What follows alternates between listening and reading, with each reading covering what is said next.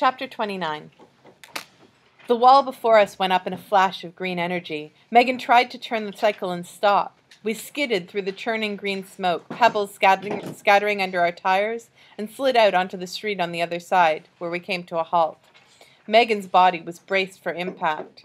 She seemed stunned. The enforcement cyclist burst from the smoke. I swung the Gauss gun and blasted his cycle out from underneath him. The shot turned the whole motorcycle into a flash of green energy, vaporizing it and part of the officer on it. His body went rolling. The gun was amazing. There was no recoil, and the shots vaporized instead of really exploding. That left little debris, but gave a great light show and a lot of smoke. Megan turned toward me, a grin splitting her lips. About time you started doing something useful back there. Go, I said. The sound of more cycles was coming from the alleyway. Megan revved our motorcycle, then led us in a darting, stomach-churning pattern through the narrow streets of the slum. I couldn't turn to fire the gun behind us as we drove, so instead I clung to her waist with one hand and settled the gun on her shoulder to steady it, using the iron sights, scope folded down to the side. We roared out of an alleyway and skidded toward a blockade. I blasted a hole through a truck for us, then for good measure hit the armored unit with a shot to the leg. Soldiers scattered, yelling, some trying to fire as we sped through the opening I'd made. The armor unit collapsed, and Megan dodged to the side down a dark alley. Shouts and curses sounded behind us as some of the cycles chasing us got caught up in the confusion. Nice work, Tia said in our ears, her voice calm again. I think I can get you to the understreets.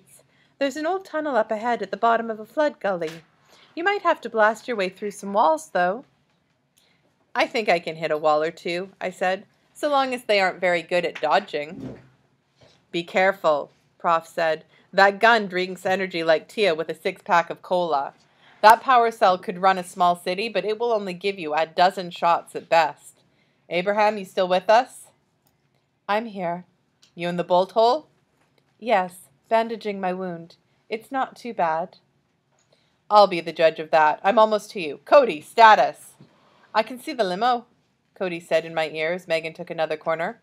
I've mostly shaken pursuit. I've got a tensor. I'll hit the limo with a grenade, then use the tensor to drill myself down to the understreets. Not an option, Prof said. It'll take you too long to drill down that far. Wall, Tia said. Got it, I said, blasting a hole through a wall at the end of the alleyway. We roared out into a backyard, and I blasted a hole in another wall, letting us cut into the next yard. Megan turned us to the right, then drove us through a very narrow slot between two houses. Go left, Tia said as we reached the street. Prof, Cody said, I can see the limo. I can hit it. Cody, I'm taking the shot, Prof, Cody said. Abraham's right. Steelheart's going to come after us for this. We need to hurt him as much as we can, while we can. All right. Turn left, Tia said. We turned. I'm sending you through a large building, Tia said. Can you handle that? Gunfire sprayed against the wall beside us, and Megan cursed, hunkering down farther. I held the Gauss gun in its sweaty grip, feeling terribly exposed with my back to the enemy. I could hear the cycles back there. They really seem to want you to, Tia said softly. They're pulling a lot of resources toward you, and... Calamity! What? I said. My video feed just went out. Something's wrong. Cody? Little busy, he grunted. More gunfire sounded from behind. Something hit the cycle, jarring us, and Megan cursed. The building, Tia, I said. How do we find that building? We'll lose them inside. Second right, Tia told us. Then straight to the end of the road. It's an old mall, and the gully is just behind it. I was looking for other routes, but... This will work, Megan said curtly. David, be ready to open this place up for us. Got it, I said, steadying the gun, though it was harder now that she'd picked up speed. We took a corner, then turned toward a large, flat structure at the end of the road. I vaguely remembered malls from the days before Calamity. They'd been marketplaces, all enclosed. Megan was driving fast and heading right at it. I took aim carefully and blasted through a set of steel doors in the front. We shot through the smoke, entering the heavy blackness of an abandoned building. The headlight of the cycle showed shops on either side of us.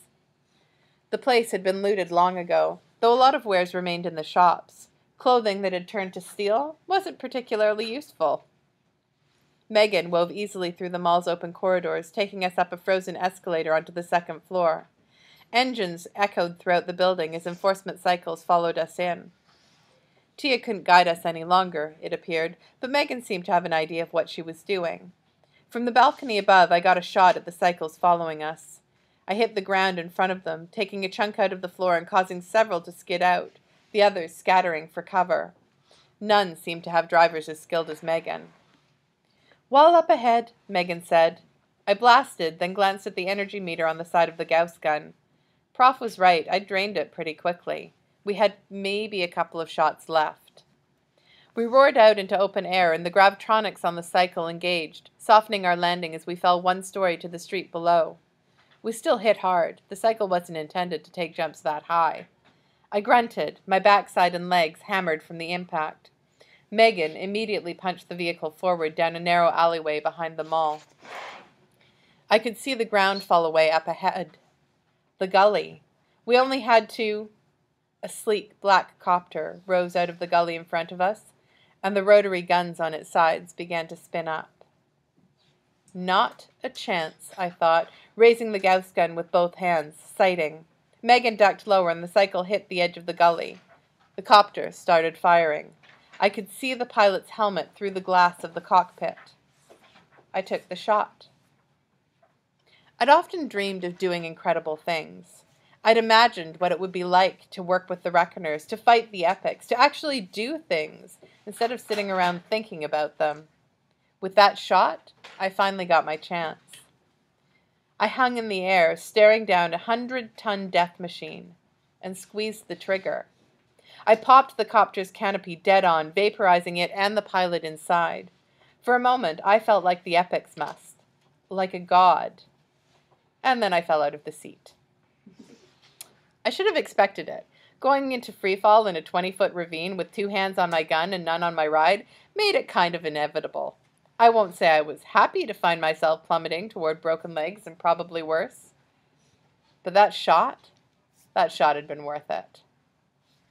I didn't feel much of the fall. It happened so fast. I hit mere moments after realizing I'd lost my seat, and I heard a crunch. That was followed by a boom that deafened me, and that was followed by a wave of heat. I lay there, stunned as my vision swam. I found myself facing the wreckage of the copter, which burned nearby. I felt numb. Suddenly, Megan was shaking me. I coughed, rolling over, and looked up at her. She'd pulled off her helmet so I could see her face. Her beautiful face. She actually seemed concerned about me. That made me smile. She was saying something. My ears rang and I squinted, trying to read her lips. I could barely hear the words. "Up, you slants! Get up!" "You aren't supposed to shake someone who suffered a fall," I mumbled. "Might have a broken back." "You'll have a broken head if you don't start moving." "But, idiot, your jacket absorbed the blow. Remember the one you wore to keep you from getting killed? They're supposed to make up for you doing stupid things like letting go of me in mid-air." "It's not my intention to let go of you," I mumbled. "Not ever." She froze. Wait, had I just said that out loud? "Jacket," I thought, wiggling my toes, then raising both arms. The jacket's shielding device protected me. And we're still being chased. Calamity, I was a slance. I rolled onto my knees and let Megan help me to my feet. I coughed a few times, but felt more stable by the moment. I let go of her and was pretty steady by the time we reached the cycle, which she'd landed without crashing. "Wait," I said, looking around. "Where is—" The Gauss gun lay in several pieces where it had fallen and hit a steel rock. I felt a sinking feeling, though I knew the gun wasn't nearly as useful to us now. We couldn't use it to pretend to be an epic any longer, not now that enforcement had seen me shooting it. Still, it was a pity to lose such a nice weapon, particularly after leaving my own rifle in the van. I was making a real habit of that sort of thing. I climbed onto the cycle behind Megan, who pulled on her helmet again. The poor machine was looking pretty ragged, scratched and dented, the windshield cracked. One of the gravtronics, a palm-size oval on the right side, didn't light up like the others anymore. But the cycle still started, and the engine roared as Megan drove us down the ravine toward a large tunnel up ahead. It looked like it led into the sewage system, but a lot of things like that were misleading in New Chicago, with the Great Transversion and the creation of the understreets. "Hey, are y'all?" Cody said softly in our ears. By some miracle, I'd kept my mobile in earpiece through the fall. "Something strange is going on. Something very, very strange is going on." "Cody," Tia said, "where are you?" "Limo's done," he said. "I shot out one of the tires and it drove itself into a wall. I had to eliminate 6 soldiers before I could approach." Megan and I passed into the tunnel, the darkness deepening. The ground sloped downward. I was vaguely familiar with the area, and I figured this would lead us into the understreets near Gibbons Street, a relatively unpopulated area. "What about Conflux?" Prof asked Cody. "He wasn't inside the limo." "Maybe one of the enforcement officers you shot was actually Conflux," Tia said. "No," Cody said. "I found him in the trunk." The line was quiet for a moment. "You're sure it's him?" Prof asked. "Well, no," Cody said. "Maybe they had some other epic tied up in their trunk. Either way, the dowser says this lad's very powerful, but he's unconscious." "Shoot him," Prof said. "No," Megan said. "Bring him." "I think she's right, Prof," Cody said. "If he's tied up, he can't be that strong. Either that or they've used his weakness to make him impotent." "We don't know his weakness, though," Prof said. "Put him out of his misery." "I'm not shooting an unconscious fellow, Prof," Cody said. "Not even an epic." "Then leave him." I was torn. Epics deserved to die. All of them. But why was he unconscious? What were they doing with him? Was it even Conflux? "John," Tia said, "we might need this. If it is Conflux, he could tell us things. We might even be able to use him against Steelheart, or bargain for our escape." "He's not supposed to be very dangerous," I admitted, speaking into the line. My lip was bleeding. I'd bit it when I'd fallen, and now that I was a little more aware of things, I realized my leg was aching and my side was throbbing. The jackets helped, but they were far from perfect. "Fine," Prof said. "Bolt hole 7, Cody. Don't take him to the base. Leave him tied up, blindfolded, and gagged. Do not talk to him. We need to deal with him together." "Right," Cody said. "I'm on it." "Megan and David," Prof said, "I want you to—" I lost the rest as gunfire erupted around us. The cycle, battered as it was, spun out and went down, right onto the side where the gravtronics were broken.